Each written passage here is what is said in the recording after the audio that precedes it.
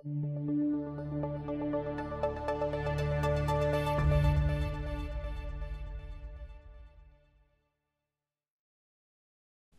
this lesson, you'll learn where to view submitted orders, executed trades, and a summary of aggregated buys and sells using the Activity Monitor.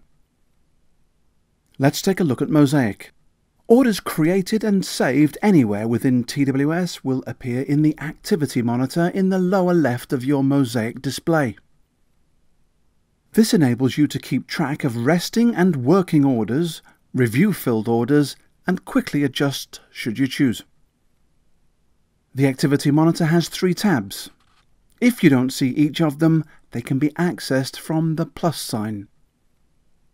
Let's create a simple limit order so that it can be viewed using the Orders tab. I'll just click a symbol in the watch list, select Buy or Sell, and adjust the order parameters, and click Submit. Now you will see the open order displayed in the Activity Monitor. The Orders tab displays each individual open order, whether it is active on an exchange or is awaiting submission. View the status of the order quickly by looking at the status colour. Hover your mouse over the colour to see the status. The quantity field will show the number of shares filled and the shares placed. On the far right, click Cancel to send a cancellation request. You can also create an order in the Order Entry panel and choose to save it rather than submit it right away. Then at a later time you can review your saved orders, choose to submit, or you may cancel or modify it as well.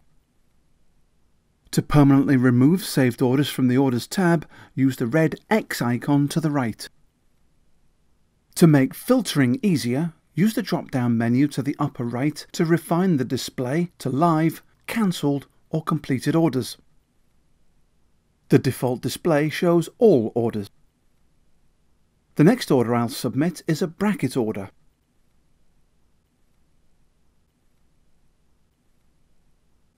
This sample order has a parent order and 2 child orders.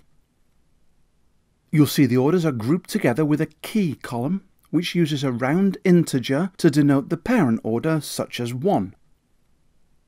While child orders use 1.1 and 1.2, and so on.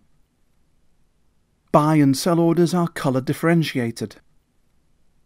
The Trades tab shows completed and partially filled executions by symbol.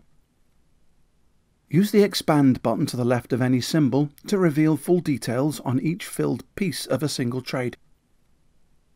Executions are broken down by exact time, quantity and price, as well as the exchange they were filled on. The Summary tab aggregates buy and sell volumes for the day by symbol and calculates the average buy and sell prices. You'll also see a net value for each symbol, simply subtracting sell executions from buys. Click on the question mark icon to see a cheat sheet for more information. Use the gear icon and choose Settings to reveal the configuration settings. This is where you can insert or remove columns in the Activity Monitor. Select the specific tab you wish to configure from the expanded left menu. Choose between Trade, Trade Summary, and Order columns. I'll click on each so you can view the columns. Here's Trade, Trade Summary, and Order columns. Choose from the available columns on the right by using the plus sign. Make your selection and then click the Add button.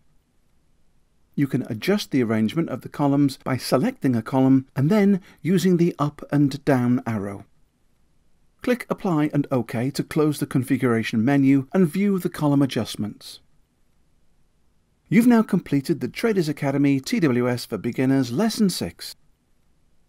Look out for more lessons from this course by selecting the Education menu on the IBKR homepage and choosing Traders Academy.